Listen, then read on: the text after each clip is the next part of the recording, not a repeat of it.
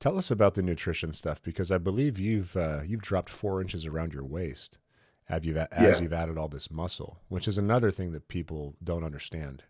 That is yeah. you can recomp as you grow and get stronger, especially if you're carrying too much body fat.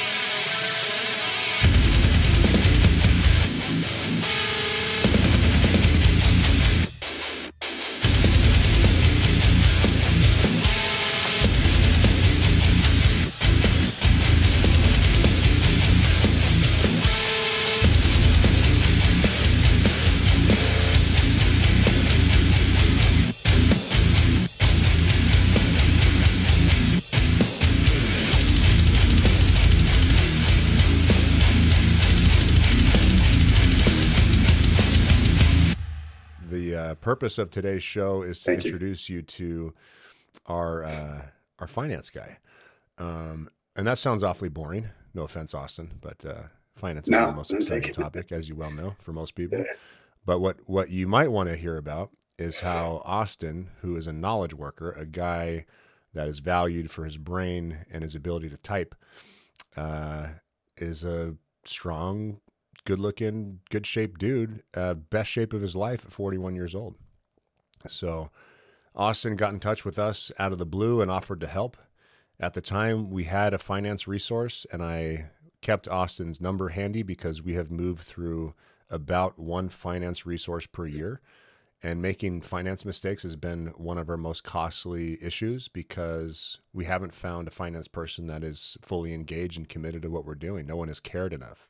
And so, what we did here is what we do with every key hire. We found someone within the starting strength community because that filters for a whole lot of things. Number one, it filters to ensure that the person is motivated by the right things. You know, if you want to work for the franchise company, you probably shouldn't be motivated by money because I make less than I do. I make less now than I did when I was 20. So, and you know, I own most of the company. Um, so you shouldn't be motivated by money. And then starting strength filters for people that are able to tolerate delayed gratification. They're able to do hard work for a benefit that happens later on.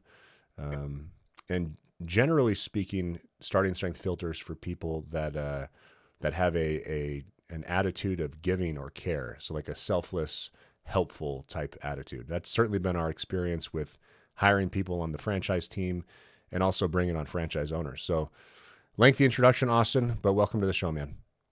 appreciate it. Happy to be here, Ray. So first, let's start with some inspiration for the desk jockeys out there that are aging Yeah, and are feeling their bodies slowly withering away and their upper backs slowly hunching over and calcifying, and their zest for life and their physical capability declining as every year passes. Tell us who you are, what you do, um, where you are now in terms of your fitness, and where you came from as far as your starting numbers go. sure. So I'm an accountant by trade. I'm a CPA. I've been doing accounting, finance work for 15 plus years. So I'm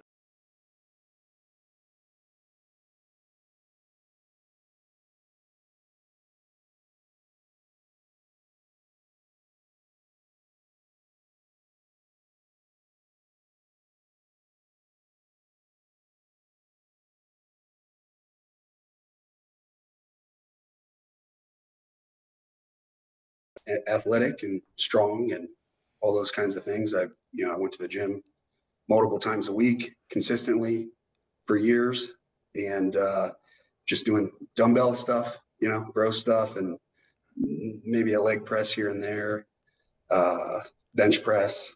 That's, just doing that. That's all I knew how to do. So, Yeah. maybe some cable flies. so, I've been introduced to barbell training and, learned how to really train properly. And I've gotten way stronger, way bigger. And I'm 41 years old. So it feels good. You're a numbers guy. Give us the numbers. Yeah. So I did the novice linear progression program twice now. Did it a couple years ago. I started back in March of 2021. I took my squat was 100 pounds at the time, which I think is probably pretty typical for somebody that doesn't train at all. I mean, at that point, this is a couple years ago. I hadn't trained for 10 plus years really. The bro stuff I did was back toward college days, and so totally untrained, totally withering and dying and weak and all those things. So squat from 100 pounds. Um, I squatted just the other day, 345 for 3 sets of 5. Hell yeah. Uh, Bench press from 115 to 230 for 3 sets of 5. Deadlift from 145 to 435 for 3. I got 430 for 5, so I'm still working on that. Took my press from 70 to 155 for 5. Outstanding. So, yeah, feels good. Every time I see you, I just feel like we're doing something special here, man, because you look great. And we don't see each other very often, but every time I do see you, so much time has passed that the differences visually are pretty extreme. You know, you're lean, you're carrying less fat in your face, you've got more shape, your eyes seem wider and brighter, your smile seems bigger. These are the things I notice on the outside. What's going on the inside? How are you feeling? What's going through your head? Give me the whole lowdown. Yeah, I mean, it's awesome. It is literally life changing. I mean, right? So, but a lot of people don't know. They can't even fathom it. They have no idea it's even a possibility. Yep. And so, and I didn't know I could get super strong. I mean, relatively speaking, again, I know in the grand scheme, I'm sort of strong, but I'll get stronger. But I did not know it was a possibility. I was having bicep tendonitis issues and shoulder issues and couldn't do my curls. And so if I couldn't do those, I didn't know what I could do. What else is there? And I just thought, I'm screwed. I can't work out anymore. It sucks. And, did the barbell training. So it feels good to walk around being strong. I mean, doing chores around the house or around the yard, carrying whatever, anything. I mean, it's so much easier. You feel better doing it. You feel better just walking around in your day-to-day life. I mean, it's night and day, and it goes hand in hand, I think, for me at least, with mental health. If I don't look good and I don't feel good, my mind is weak too. It doesn't feel good. Something's off in life, and so that you're in a spot you shouldn't be in, and you're dying, and and maybe some people are comfortable there, but I'm extremely uncomfortable there. Yeah. So it feels a lot better to be strong. I want to maximize every moment of my life. I want to maximize every bit of genetic potential that I have. I want to live the best possible existence that I possibly can while I have time on this earth. And I want to share my passion for life and my love for all things that are wonderful with the people I care about. And the best way that I can do that is to be strong, sound mind, sound body sort of thing, and share what I've learned and share all the positive aspects of my life with others. And this seems like it's a common theme. It seems like the same applies to you. Absolutely. Your story kind of reminds me of of James Johnson. He's the Salt Lake City guy. He's in his 50s. We had him on the podcast. Bree will link to that if you want to check that episode out. But he came down here to Boise yesterday just to visit and hang out because it's been a while. And he's having the real estate blues at the moment, trying to find a location. So we had him fire his agent, who is a total selfish knucklehead, like they all are in this business, unfortunately. And he's now using our national real estate broker. That aside, he comes down, and I'm just looking at him like, holy shit, man, you look awesome. The guy's in his 50s, gray hair. Yeah. And he's a 365 bencher. Oh, I did not know that. I've met him, and he looks good. He looks like he's in shape. Yeah, man. His arms, his chest, his back. He just, we went to this local bodybuilding gym, powerlifting bodybuilding gym here. And I took him in there, and the guy could probably outbench, 98% of the guys in there. And there's some gigantic, gear users in there, right? So yeah. Wow. It's just amazing to hang out with a guy like that. And you mentioned, kind of the way you present yourself to the world and the way you carry yourself. guys, we can pretend that it's 2023 and humans are some special kind of creature that are not, animals, and we can live in la la land and pretend everything is fake and make things up and live in a world of narratives. But ultimately, we are mammals. Okay, so mammals are pretty simple in the way they interact with each other and in the way that they interact with their environment. And big, strong mammals, as Rippetoe's talked about many times on his podcast, have a different presence about them. They have a different way that they interact with their community and their environment. And it's extremely positive. And, growing up, if you're my age or older, it was kind of looked down upon to be a meathead or to be a gym goer. But times have changed. Austin's a new wave. Austin's the brainiac knowledge worker, and the nerds are getting big and strong, guys. And there is something to optimizing your physical existence. Like, look at my brother. My God, he's 200 pounds now. He's lean. He's strong. He's a nasty jiu-jitsu blue belt. And he used to be a skinny computer guy. When you talk about me, it's just, we talk a lot about older women on this podcast and the people this helps the most, but really our core demographic is you, Austin. You are the majority of the people that are listening to this podcast, middle-aged or later. They've reached the peak. They've crested the peak of just natural physical development. And without intervention, the decline begins. So what do you do to stem that decline? Do you go to CrossFit? Do you go do F45? Do you go to Cycle Bar? Do you pick up running? What do you do? Right? Well, this is what you do. I don't think there's anything better that you could do. And I'm open to your argument if you disagree. And if you have a good argument, come on the show and let's talk. Because in terms of the structural changes this provides and the way that impacts your day-to-day happiness and the way that impacts your physique and the way you feel about yourself and the way you carry yourself and your psychology and your interaction with everyone in your life, whether you know them or not, it is too profound and consistent to even fully articulate. You don't fully know what it means until you've done it yourself. So well done, Austin. What advice do you have for people that are in your shoes and want to be bigger and stronger? I mean, other than the obvious, right? Do the program, but can you share any insight about? I was going to say, yeah. I was going to say, do the program, but I mean, I think when you tell people, so when I mention starting strength to people, and I try to kind of give them the quick elevator pitch story of how it works, they don't understand. I don't think it's so abstract. They don't get it. They say, oh yeah, I did P90X once, or I know about training, or my shoulders hurt, I can't.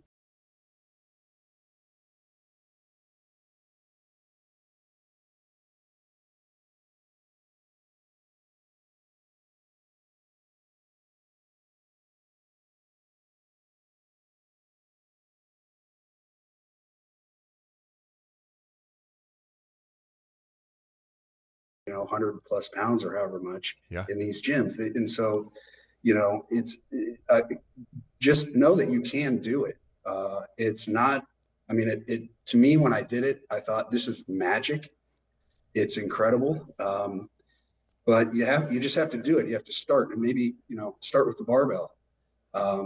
Just start with the bar and do some squats with just the bar. See how that goes. If you're not feeling it one day, maybe, Bruce Trout, who's coached me, it gave me great advice. Just do the warm-up sets and see how those go. And so anytime I'm having an off day, or, maybe if I'm having a real off day, I take a break or whatever. But, I just remind myself, I just have to go do the warm-up sets.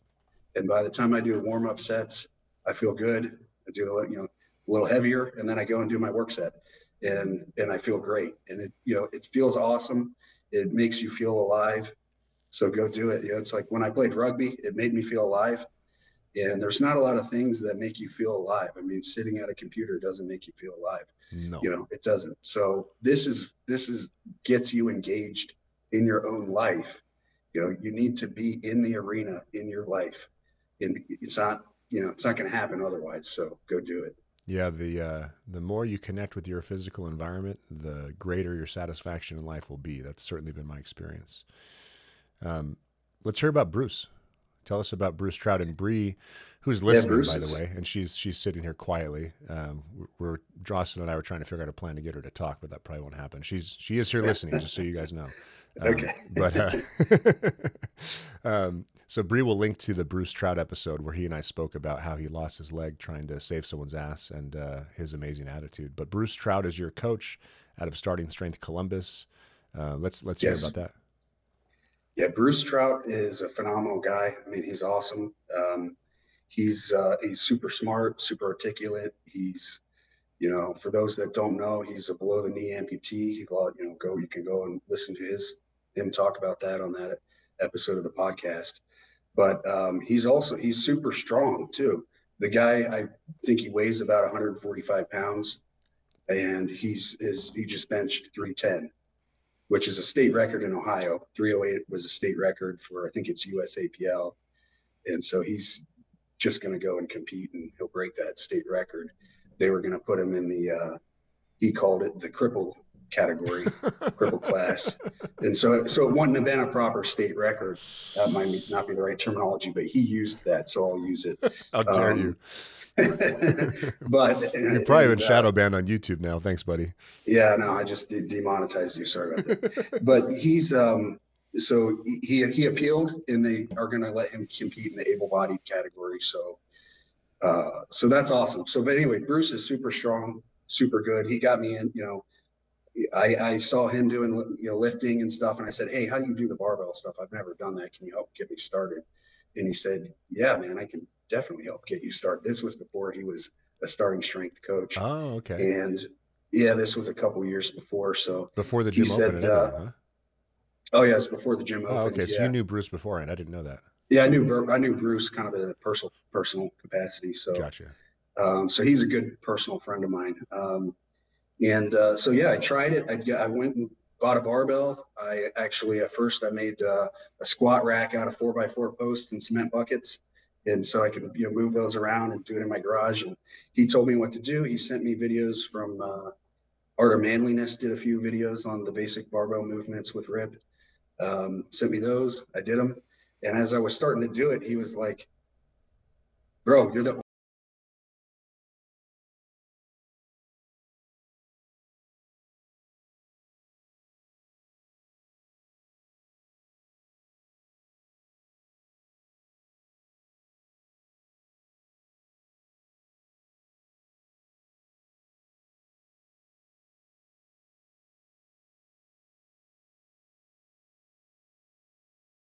Yeah, Yeah. nobody knows about it. Right. That's the thing. That's part of the reason I came on this podcast, Ray, is because me, I'm kind of shy or whatever, or I like to just kind of be in the background and don't typically do this kind of thing. But it is important, and I'm passionate about it, and I want to help people Yeah. learn about this. So if this helps in that regard, then perfect. But yeah, so Bruce coached me, and I would send him videos, and he would give me tips on what I'm doing wrong with my squat. And as the weight got heavier, I would say, "Bruce, it's getting pretty heavy, man. Should I like back off a little bit?" Or like he's like, "Just try go 5 pounds more next time." And he kept pushing me, and I would have never got there without that push, because I would have just said, "Ooh, this feels kind of heavy. Maybe I should stop or go lighter." And so he pushed me through that, which has been great. So yeah, Bruce is awesome. Outstanding. Do you train at Starting Strength Columbus? No, I've been down there and visited a couple times. It's about an hour, 45 minutes from me. Yeah. So it would be hard to do. Yeah. I've been meaning to go down and just kind of train. So I had a power rack set up in my garage. This is the other thing about this stuff. Find a way to do it. I like I said, I made a rack, and when I got up to about 200 pounds, I knew I needed something a little safer and more stable and safety pins. So I got a power rack, put that in my garage. I mean, if you can get to a gym, get to a gym. That's going to be your best bet. But if you're not near a gym, there's online coaching you can do that, but it's not going to happen automatically. You might have some hiccups along the way, getting your gear right, figuring out, getting weights and but invest a little bit of money and time in it and make it a priority to figure it out and do it. And so, but anyway, I had a power rack. I had to take that out of the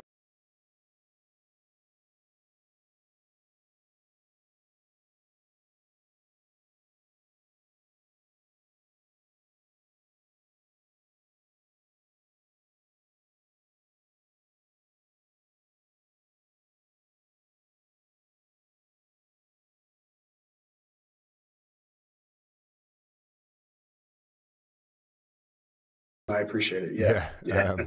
So how do you, I mean, I know it's all about priorities, but tell us about how you prioritize It, and what the trade-offs are that are involved. And, cause you have to be consistent for this to work. You got to train 3 days a week and you can't just train when you want to, right? Otherwise you're not training. right. So how do you handle You, that? you have got to be consistent. Consistency is the big thing. And it is kind of as simple as you've got to make it a priority. And to the extent of, okay, something else might be happening in my life. Like if I make, let's, if you don't make it a priority and you say, hey, I want to make my office work a priority. Okay, well, your office work might indirectly suffer because spending more time in the office being a miserable person is not maybe going to be the best for your office environment or your work.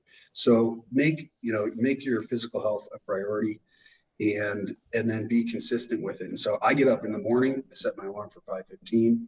I get up, I go to the gym, I get my workout in, I get to work at a normal time.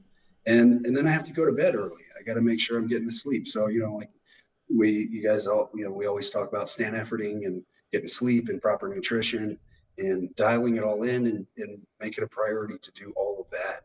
Yep. And so, but it only ends up taking, a few hours a week. So 3 hours a week, if you can't, find time for that, you know, that's on you. It's not a real hurdle. Well said. Well said. If you can't find 3 hours a week, that's on you. Yeah. Um, Tell us about the nutrition stuff because I believe you've dropped 4 inches around your waist. As Yeah. you've added all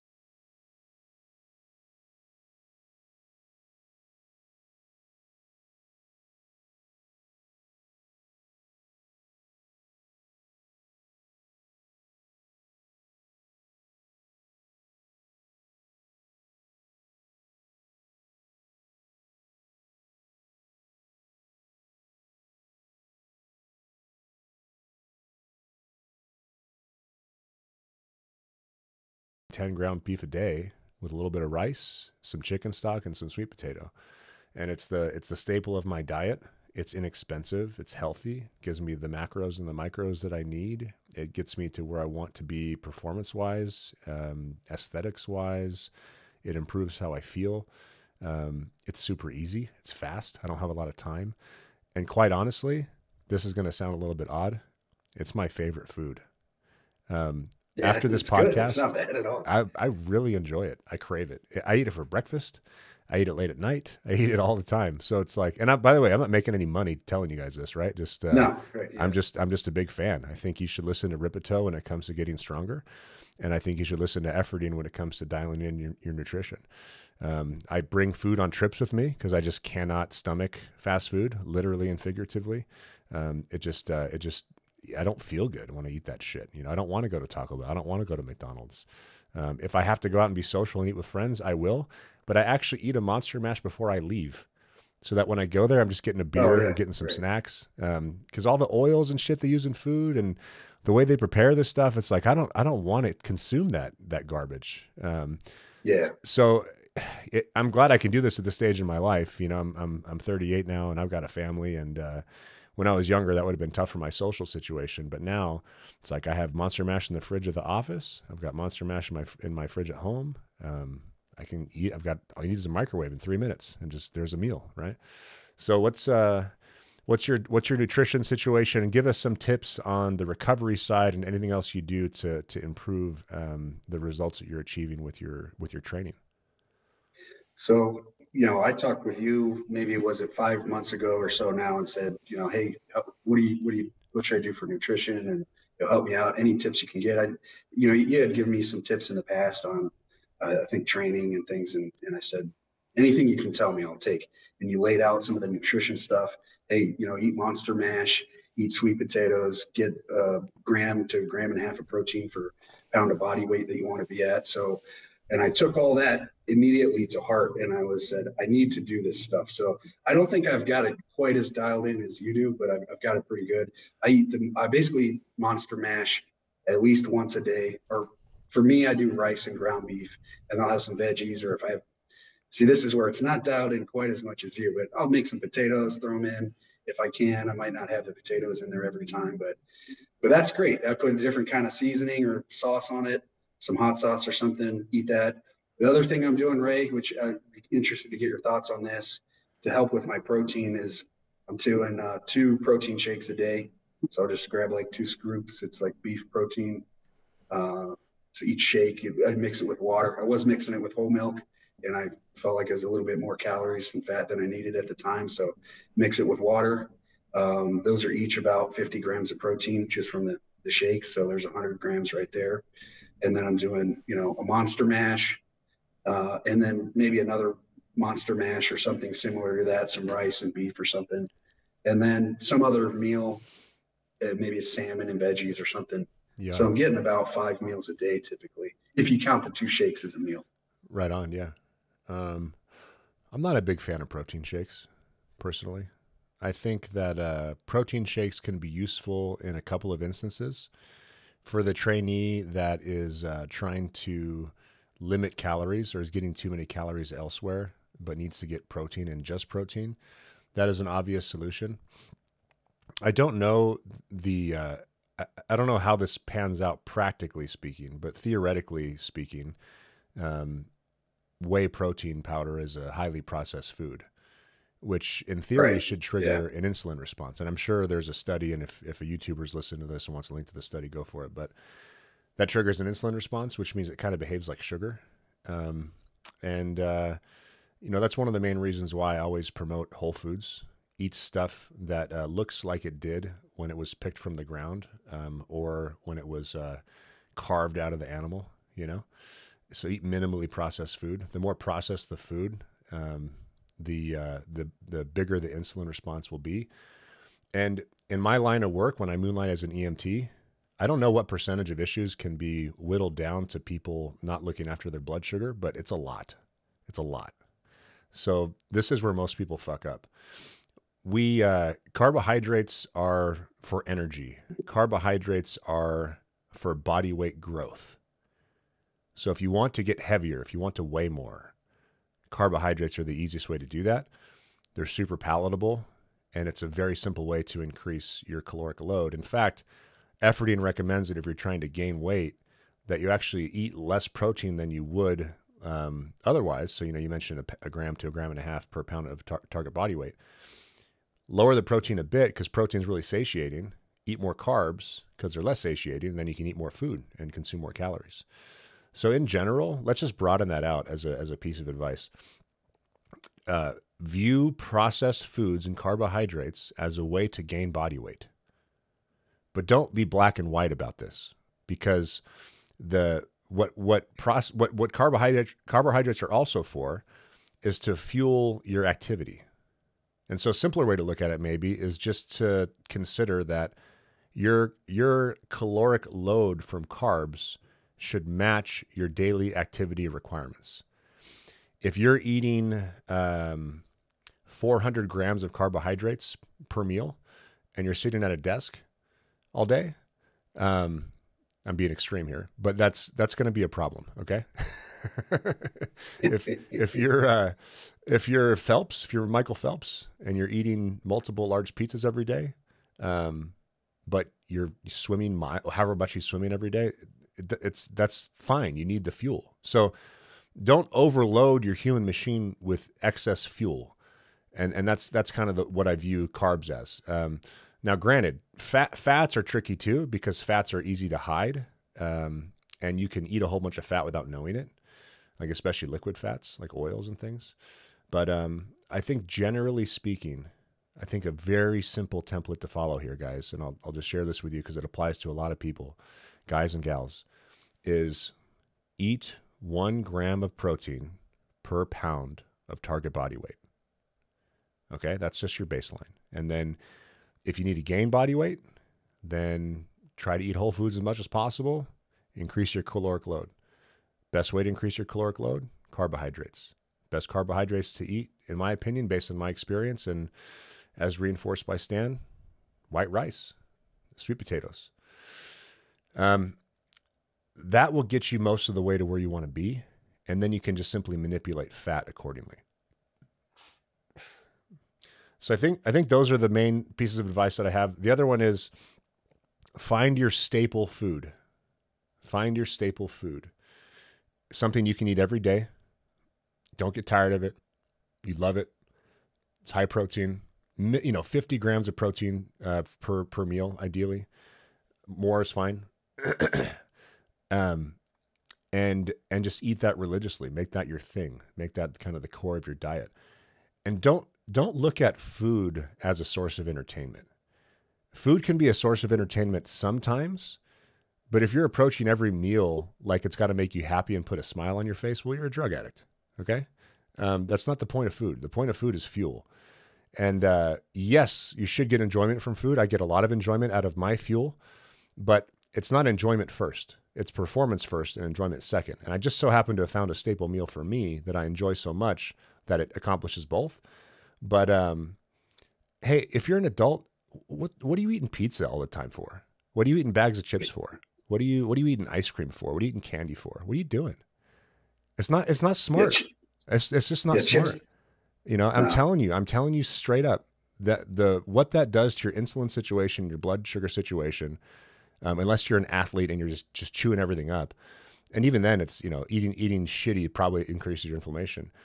Unless you need all those calories and all that fuel, you're really sacrificing short-term in the moment joy for medium and long-term health and the ability to be there for your family and be a productive human being. And if you don't believe me, just go visit any assisted living facility. These are all people that have not managed their diet appropriately. They do what everybody else does, right? When you go out to eat, the menu is the menu.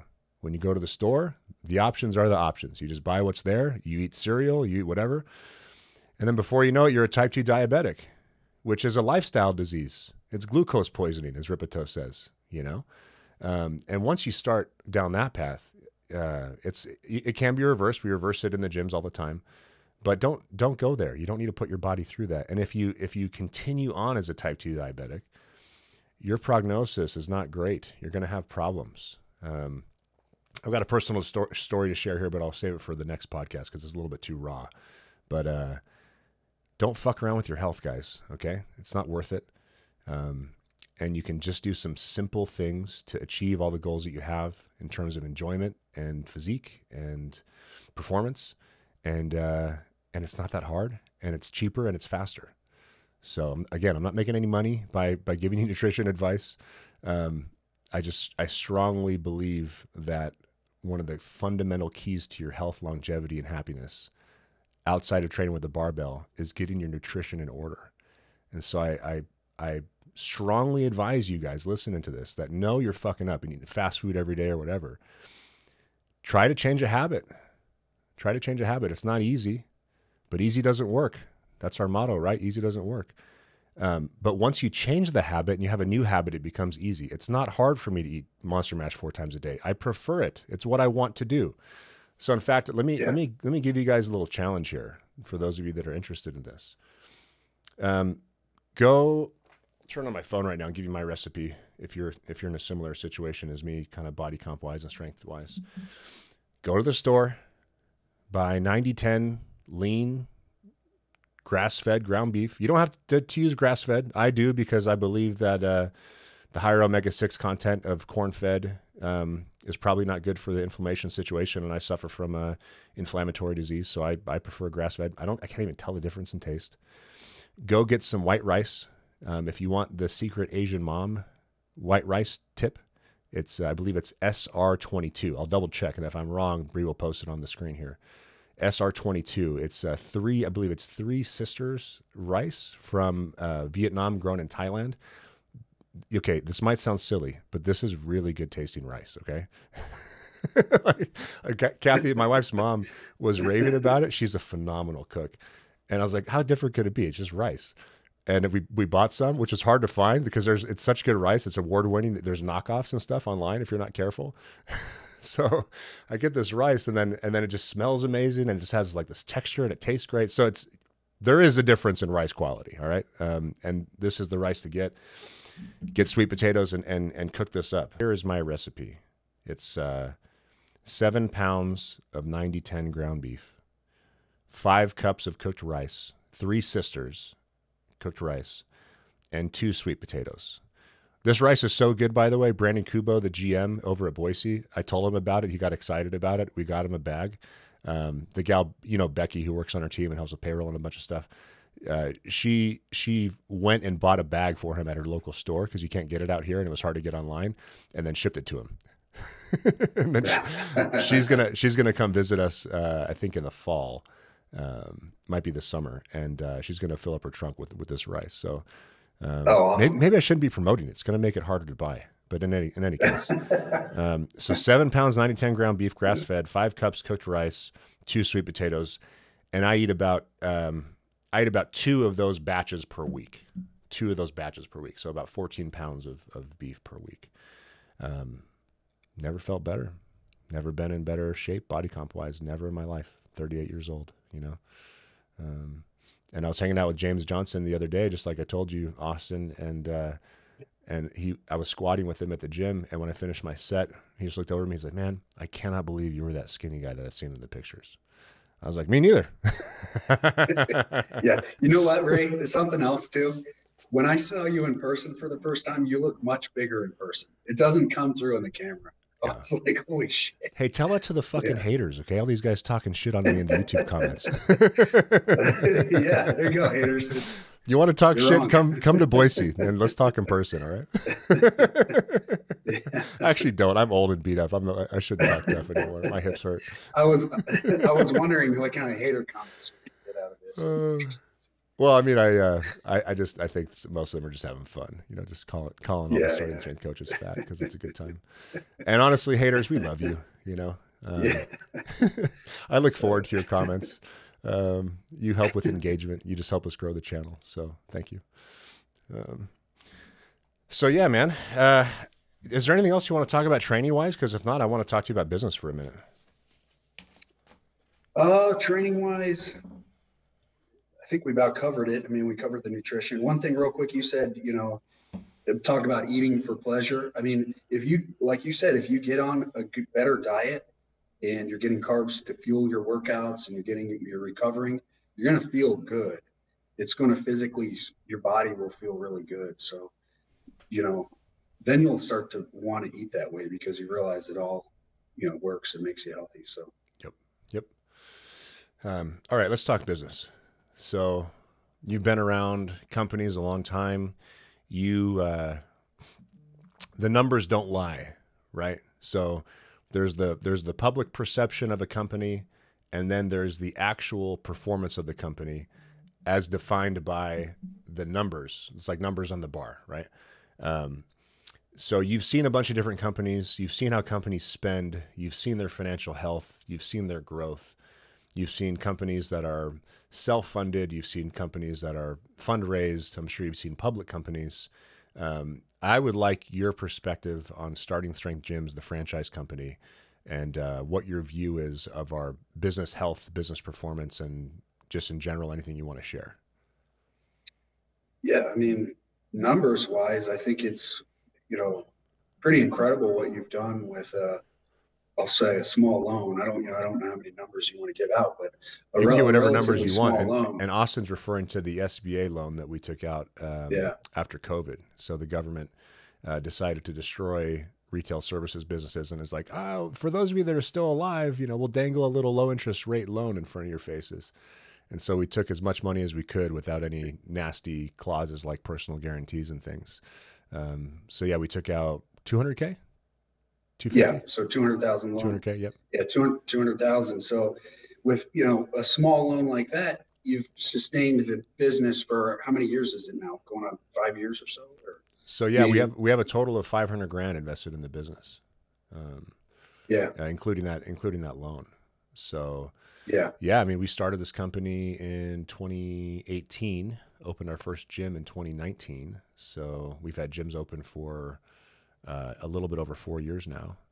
And yeah, we built this company for $500,000. Yeah. And I would say you could have easily, another company in a similar situation, you could have been, now I need my second tranche of 500,000. Right. Now I need my third tranche of 500,000. Now I'm at, so on and so forth. And then you might just lose all of that. Sure. And, it doesn't even work. So here you've got something that is working. we're seeing a small loss each month, but that's because we're reinvesting, and we can afford to do that right now. Yep. And That's we're intentional. doubling down on marketing and everything else. And if we wanted to pump the brakes on that, we could see a profit. But so that's all strategic, and it's working, and it's impressive. I mean, the way you've been able to find build a team with people that can work in some kind of augmented fashion, or you don't have to hire every single person as a full-time person, and all that kind of stuff, and being stupid with it, and stupid, that's how you lose money, and that's how it doesn't work. So you've been really smart with it, and it's working really well, and you've built a great team and a really good brand and company. Thank you. Yeah, the brand is definitely not credit to us by any stretch, but we're very grateful to be involved with it. Yeah, and I didn't mean to say start. I mean, I know the Starting Strength brand is not yours, but the gyms The gyms, on the yeah, end the piece sub of brand it. of the Yeah, gyms. I yeah. follow you. Yeah, yeah. Yes, yeah. All right, guys, I'm going to give you a masterclass on entrepreneurship for free, exclusive for listeners and watchers only right now on this podcast. You ready? Our key to success is don't pay the most valuable resource. And I mean valuable just in terms of what. So I started the company and I ran the company up until Lou took over, and I basically didn't make a dime the entire time. I made negative money because I put cash in to invest, and then I had to pay for my existence. So I'm losing money every month for. Do you know how long that was, Austin? Was it 3.5 years? It was it was 3.5, 4 years, Yeah, something like that. Yeah. yeah. So I saw a documentary on Muay Thai the other day, and they were interviewing some guy that had 300 fights, and he was talking in broken English to the camera. He goes, "Muay Thai is pain." And I'm like, entrepreneurship is pain. Okay, so if you think that there's just nothing but glitz and glamour, especially if you're a bootstrap company on a shoestring budget, I've got news for you. This is the hardest thing I've ever done by far. And the investment and the sacrifice necessary to build this company the right way so it can be a long-term sustainable business that takes care of members, coaches, gym owners, internal staff, Rip and Steph, everybody. That's a long, painful road, unless we're going to be like everybody else. So, I mentioned this because I think there are really important problems to solve in the world. And I think that if you are someone who has a vision for solving a problem and you dream about it and it eats you up and you can't stop thinking about it, and you have a massive pain tolerance and you're bright enough and hardworking enough, I'm not a genius, and I don't have the gnarliest work ethic on earth, but I'm bright enough and I work hard enough. If you have those three things and you're focused on some problem that needs to be solved, then I recommend you go for it. I don't want to pretend that it's fun. It's not fun. Okay. This is brutally hard. Eventually, we just sold our 40th gym. JD Shipley just bought 3 more gyms in the Houston area. So we just sold our 40th gym. We've got 20 open right now. Eventually, as this franchise company hits its inflection point and we have 40 plus gyms open, austerity will be over and I'll be able to go back to living a normal life. I'm looking forward to those days being over. Are there any other insights you have from looking at our numbers, Austin? And you can be critical too. You can, if there's something that we're not doing well or something we can improve. I'm always interested in your feedback. But whatever thoughts you have on how we're doing as a business in general, I'd love to hear it. Here's one maybe semi-critical thought. Just so you could sell your product harder, and I'll tell you why, right? Because I know you don't like to. You're not a sleazy salesman. No one will ever take that approach with this, but you're literally helping people improve their welfare and their well-being and their health and saving their life. And so you should sell that hard, because it's you owe that to them, so maybe and I don't know what that means exactly in a tangible manner, but it's like, how do you sell that? How do you tell people about that? Well, that's a good question. I don't like to be sold to, man. So yeah, I'm kind of a Taleb silver rule sort of guy. I don't do unto others what you wouldn't want done unto yourself, kind of thing. So we'll never do the hard sale. I'm not hard Yeah. selling franchises. I don't want to talk anyone into buying a franchise. If I have to talk you into buying a franchise, it's not going to work out. Oh, well, yeah, That that's a different story. Yeah. Yeah, and so I'm getting to the member side of it. I just want to share my philosophy in general. So if I have to sell you on wanting to buy a franchise, it's not going to work out. That'd be like trying to sell your girlfriend on why she should marry you or something, right? It's like it's got to be opt in. It's got to be mutual desire. Um, Now, granted, we could do a better job of letting people know that we have franchises for sale, and we've just sort of started doing that so far. Up until now, it's just been purely organic inbound stuff. For example, we added a pre-roll to Ripito's podcast where Pete talks about the top 5 cities that we'd like to go into next. And then we did a social media post with the top 10 cities that we'd like to go into next. And when we posted that social media post and then the podcast pre-roll, we got just a flood of inquiries and people wanted to buy gyms. We've just been hesitant to do that because we want it to be someone who's deeply embedded in this thing and is aware of what we're doing, is following our story and wants to be involved, wants to be part of it.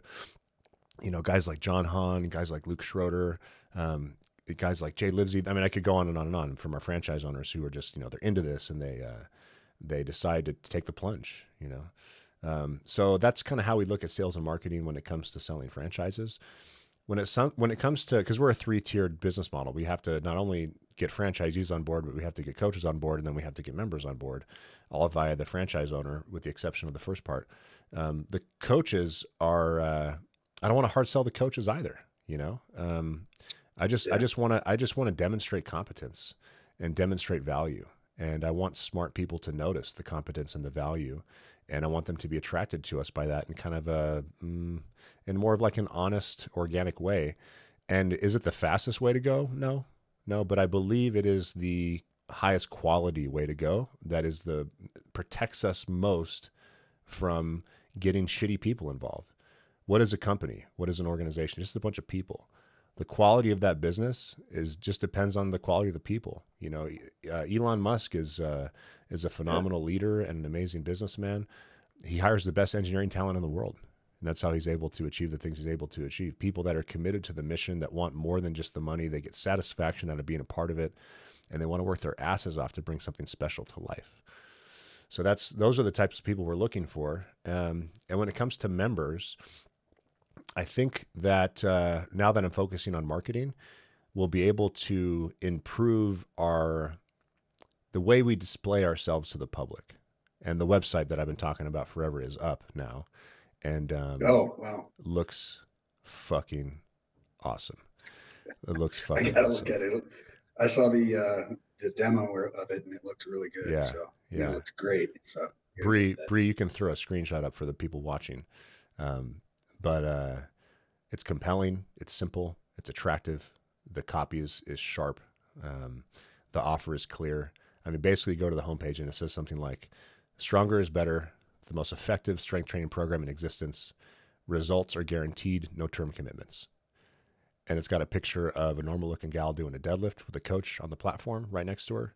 And then there's a big button that says, "Try it free."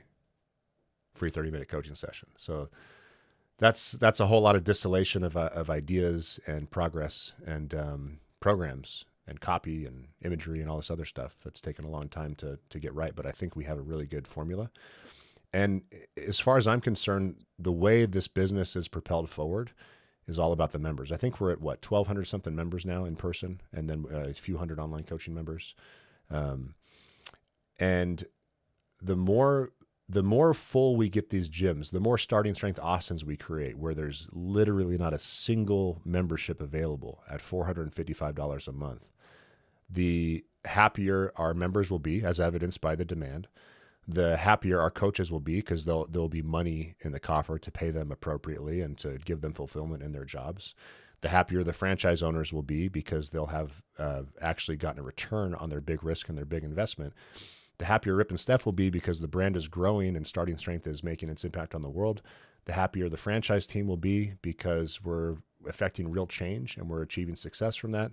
And then finally, the happier I will be, because all that comes together in a nice symphony. It's kind of a way I look at it. Like I'm sort of I'm the orchestrator. But it has to be that way. It has to be that order of operations. And I think a lot of business owners, and we see this all the time with our vendors, these selfish, short-sighted idiots that think their own interests and their own money comes first and the customer's interest comes second. It's like, not only is that foolish and short-sighted from a business perspective, but it just displays your sheer selfishness and your lack of care and understanding. And so we can't work with you. And this is kind of going back to the point I made about working with starting strength people, Austin, and why we love having you on the team, because that's not you. You know, you're selfless and giving and caring. The other day we were on a call, and I told the group that we need to save 10 grand a month. We're burning like 27K a month. And it's like, yeah, you know, we need to be investing, but that's a little too much. So I want to bring us down like 10K a month. So half of that came from me. We're paying me 5 grand a month less. And then the rest of it, we're just going to go find money to save. And every one of the leadership team that I told about this offered to cut their own pay. And I was just like, no, none of you. This is not like we're not in trouble. We don't have a problem. What we're trying to do is just be smart. And you guys are already way more talented for the salaries that you're earning. There's a serious mismatch there. And so none of you are earning a dime less than you're earning now. That's just not happening. And then for you, you're getting a bit of a raise because you haven't allowed us to pay you properly, man. So you're providing us with so much value, and you're charging us, you know, a fraction of what your normal professional rate is. And so now we're at least going to put you on a minimum. So even though we're trying to shave 10 grand a month off of our expenditures, we're giving you a little bit of a bump so you can at least have a guaranteed payment. And I just mention all this because I think it's important for people to understand the inner workings of this company. I don't want anyone to be under the impression that we're out here, you know, sipping Cristal by the pool. This is the hard road, my friends. This is the hard road. You know, I could one day we'll be sipping Cristal. Right? Let's sip whiskey and rip a toes on her. Yeah, there you go. You know, it's not a huge money maker. It's not going to be something like a SaaS startup. Hey, we're going to do this, and we're going to have, you know, 50 million customers, and it's going to make hundreds of millions of dollars. That's not the business model. But to your point, you get a lot more, you know, benefit out of it from the fact that you're helping people, that, you know, you're actually building an ecosystem that actually brings value to the world. I mean, essentially, and, you know, hopefully that scales up, you know, for the benefit of society, I would say. I mean, it's something of a real value. And so anybody involved should feel good about that. Yep. And they certainly do. And I know the team loves the culture too, because we don't really have bosses on this team. You know, we're pretty flat, and we don't have set hours. We don't have working locations. You know, I've been doing this remote work stuff since 2004, and I know it's in vogue nearly 20 years later because the government forced it to be, but there's always been a more effective way to lead and manage a team. If you're willing to work with people remotely, you can pick talent from anywhere in the world. And if you're willing to work asynchronously, where people don't have to have set hours, you can provide a working experience for that top talent that is unlike they can get anywhere else, because they've got control over their schedule. They've got autonomy. And what do talented people want? It's like, yeah, money's part of it, but they want fulfillment, and they want control over how they spend their time, what they work on, and who they work with. And we provide that here. And that's how we've assembled a no shit world-class executive leadership team at this company for much, much less than we could do it otherwise. And I talk to people regularly about their compensation and their hours and everything else. And everyone's kind of doing other stuff. Like most everyone is involved with one of the gyms or multiple gyms and is using that as a revenue source too. A lot of us are moonlighting and doing other stuff to supplement the income. But this is our main thing, our main passion, the thing we love the most, the thing that we have the most excitement and belief in, for sure. Yeah, man, it's good. Well, what do you want to mention that I haven't asked you about? You know, we talked a little bit about the connection of physical health and mental health. So here, I got a phrase for you, right? Yep.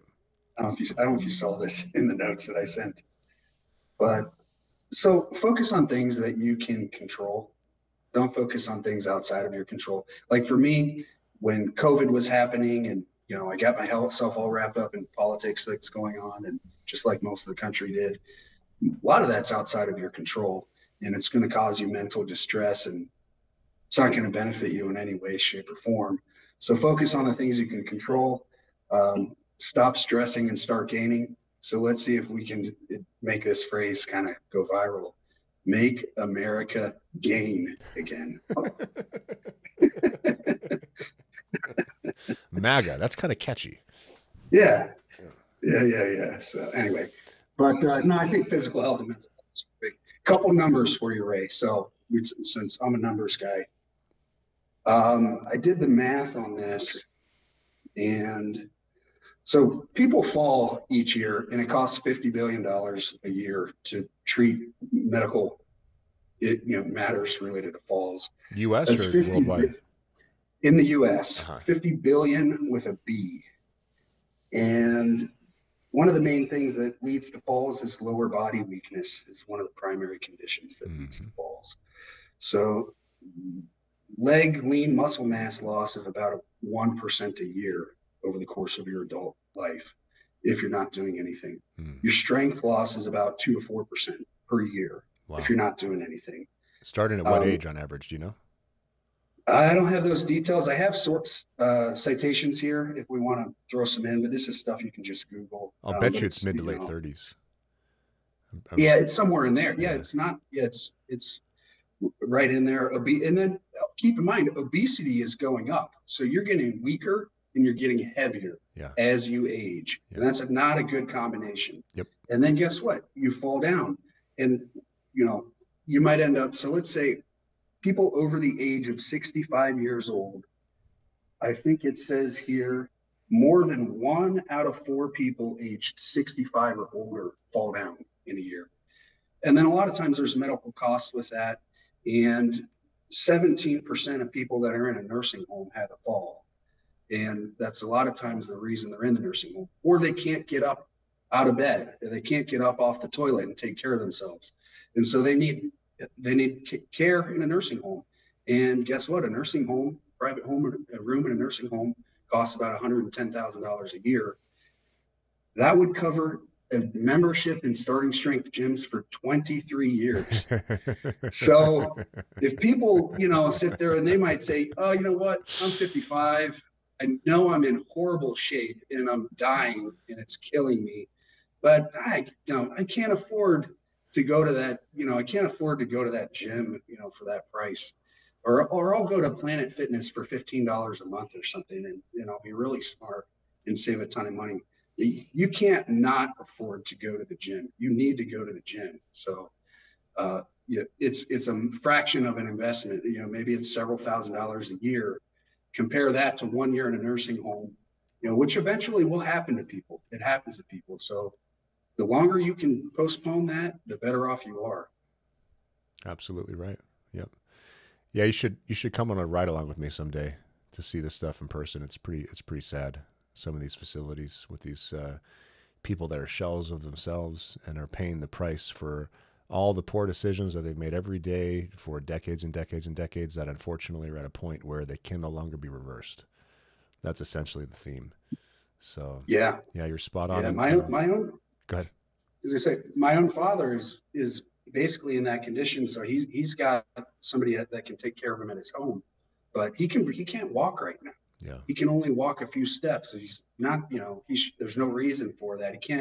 He's never done anything in his life, and it shows. Yeah. And so, people need to do something, or, you're just going to wither away, and your old later years are just going to be miserable. You just be a shell, like you said. Yeah. I want to be the 7-year-old that's built like a brick shit house, Yeah. You ever see Robbie Robinson? You know who that guy is? I think he's in his 80s and he's jacked. Nice.